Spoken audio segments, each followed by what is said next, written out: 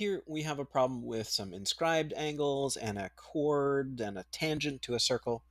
And we've got some arc lengths given to us, and we've got to figure out some measures of angles.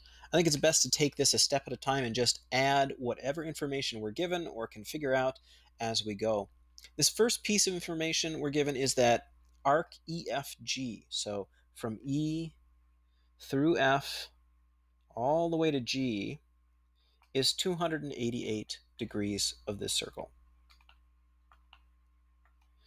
That means this little piece left over is 360 minus 288. I'm just going to mark that in a different color. And that is 72. So this is 72 degrees of arc right here.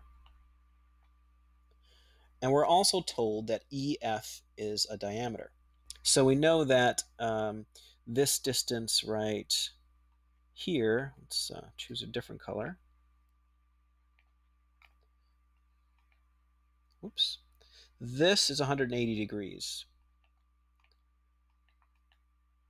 Okay, so let's see if we can get some answers to what they're looking for now. It says find the angle of FEG. So FEG is this one right here.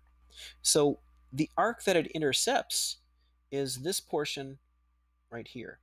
And that would be this part of this 180 minus the 72. So I would just take 180 minus 72, and I would have 108 degrees of arc. This is an inscribed angle. It starts from the opposite side of the circle, not from the center. So it's going to be half of that. So this is going to be 54 degrees right there. So 54 degrees is FEG. Now we want to find angle GEH. That's this one right here between the chord and the tangent. And an angle formed by a chord and a tangent, it works the same way an inscribed angle does. So the arc that it intercepts here, we just take half of that to get the angle. So half of 72 is 36. So this is going to be 36 degrees. And that is a little bit of work with inscribed angles, chords, and tangents.